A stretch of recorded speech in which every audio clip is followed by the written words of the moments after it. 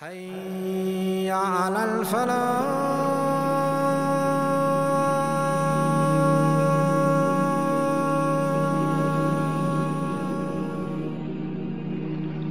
The life of this world is nothing in comparison to the life of the hereafter. The experiences, happiness, and sorrows of this life are microscopic in relation to the afterlife. The phenomenon commences when the soul exits the body. At such a crucial stage, there are two groups: the fortunate ones and the wretched ones. The fortunate ones are received like kings. Hundreds of angels receive him. Fragrance surrounds them, and light engulfs them. They are escorted to Almighty Allah Ta'ala in a convoy of light comprised of the angels. As for the wretched ones, are faced with difficulties. From the moment they sight the hereafter unfolding, repulsive black angels, rotten smell, and fire grasps them. Their souls are torn out of their bodies and driven to Almighty Allah.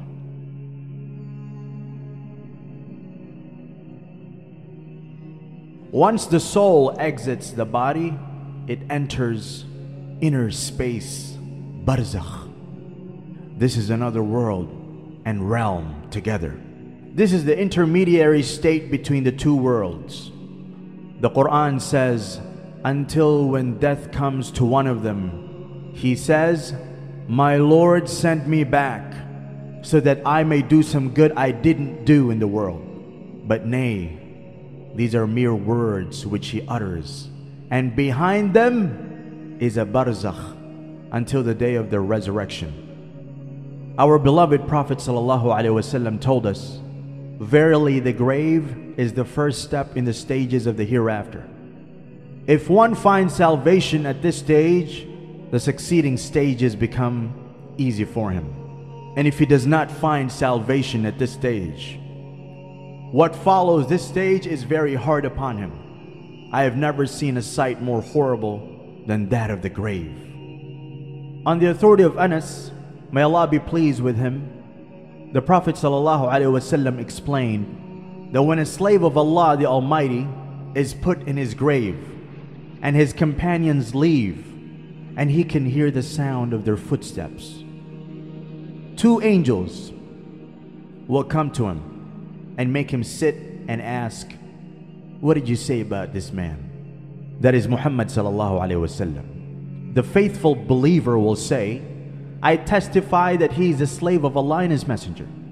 They will say to him, look at your place in hell. Allah has given you a place in paradise instead of it. So he will see both places. Qatada, may Allah be pleased with him, mentioned that they were informed that his grave would be made spacious. Then Qatada went back to the narrations of Anas, may Allah be pleased with him, who said that a hypocrite or a non-believer will be asked, what did you used to say about this man? That is Muhammad sallallahu alaihi wasallam. He will reply, I do not know, but I used to say what the people used to say. They, the angels, will wish him evil. Then he will be hit with iron hammers, and he will give a cry that everything near him will hear, except the jinn and human beings. We can learn from a hadith from Bukhari and Muslim that the Prophet Muhammad ﷺ used to ask his companions, who has seen a dream today? It was a part of prophethood to see dreams. One day, Prophet Muhammad ﷺ saw a dream. He told his companions, last night, angels came to me in my dream. They took me into barzakh. We reached a place. I saw a man on the floor lying down on his back. Another man was standing above him with a huge stone.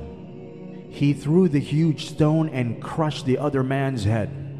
He would then go to pick up the stone, and by the time he got back, the laying man's head was restored. And he would continue this action. I asked the angels, who is this man? And why is this happening to him? The angels told me to move on, to move on. I then passed a man who had a hook in his hand. He placed the hook in another man's mouth and tore the side of his face. He did this to both sides of his face repeatedly. I asked the angels, who is this man? And why is this happening to him? The angels told me to move on, move on. After this, I reached a man who was swimming in a lake of blood. Another man put stones in the swimming man's mouth and made him swim to the other side. He did this repeatedly. I asked the angels, who is this man? And why is this happening to him? The angels told me to move on, move on. I reached a place where we saw men and women who were unclothed inside a huge burning oven. They were hanging in there and the fire kept burning them repeatedly. I asked the angels, who are these people? The angels told me to move on again. We then saw a beautiful tall man with a white beard. He had youngsters running all around him in a beautiful garden. I asked the angels, who is this man? And who are these children? The angels told me to move on. We then saw a group of people. One side of their face the most beautiful I had ever seen, whilst the other side was the most awful I had ever seen. These group of people walked to a river, bathed, and then suddenly their whole face was the most beautiful I had seen. I asked the angels again, who are these people? They told me to move on, move on. We finally came to a man with a revolting face, and he did not smile at all.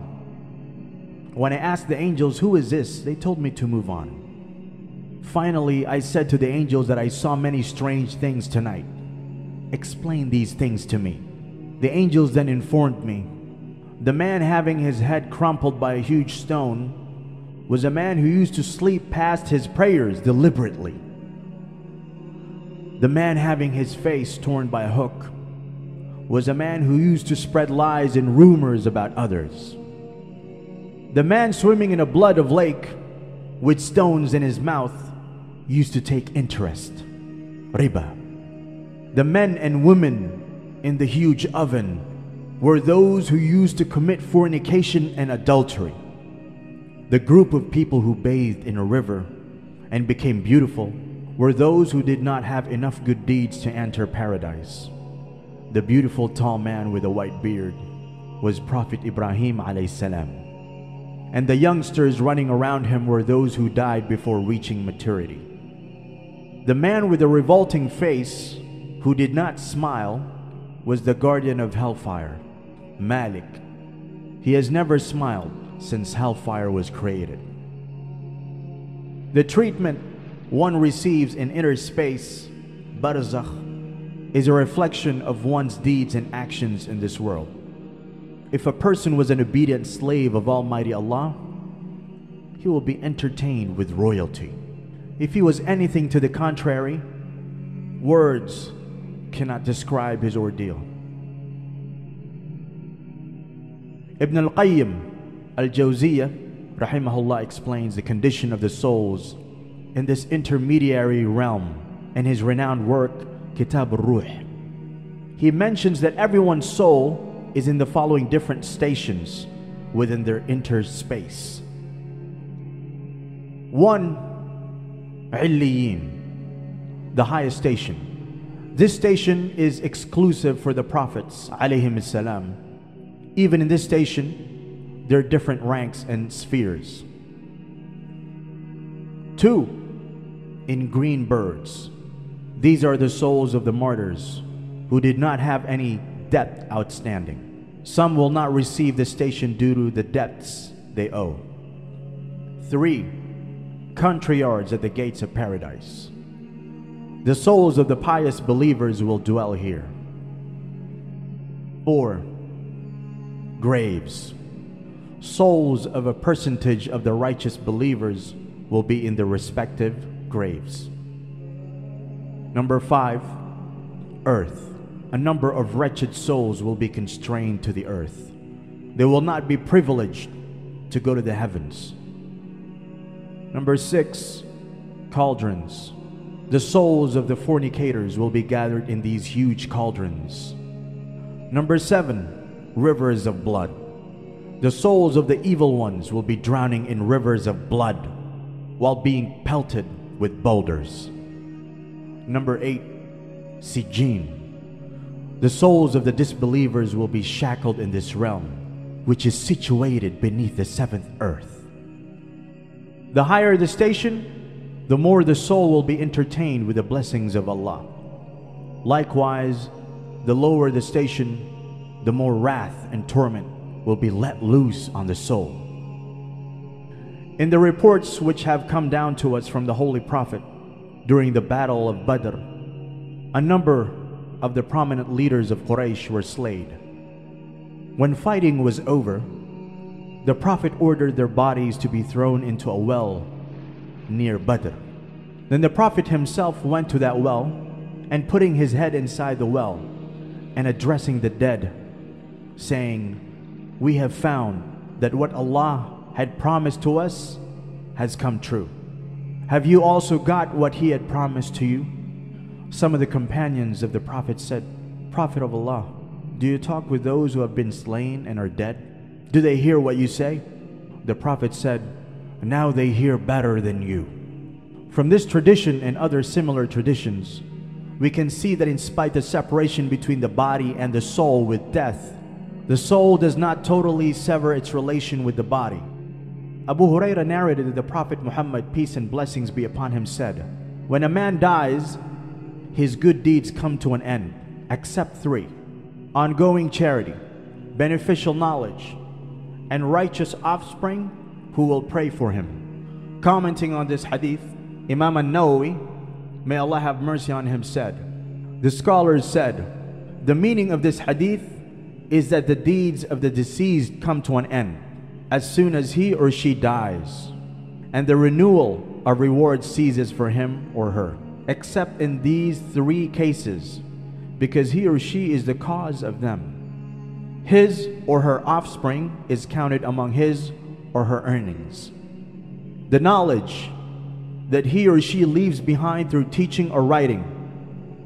Ongoing charity, that is a waqf, Islamic endowment."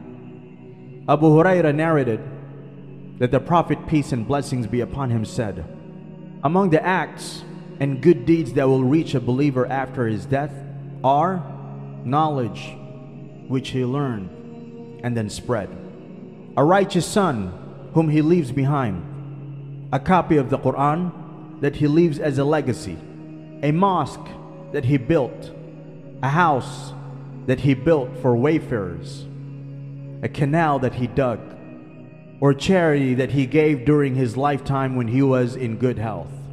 These deeds will reach him after his death. We will also depart this transient phase to join the barzakh. We are encouraged to think about death over and over again, and visit graveyards to keep us back on track, and assess our current relationship and state with Allah. Don't let the evil spirits keep you busy with all the worldly needs of this world.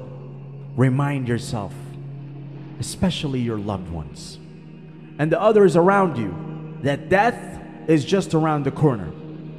We must do more to become better servants and faithful followers of Allah.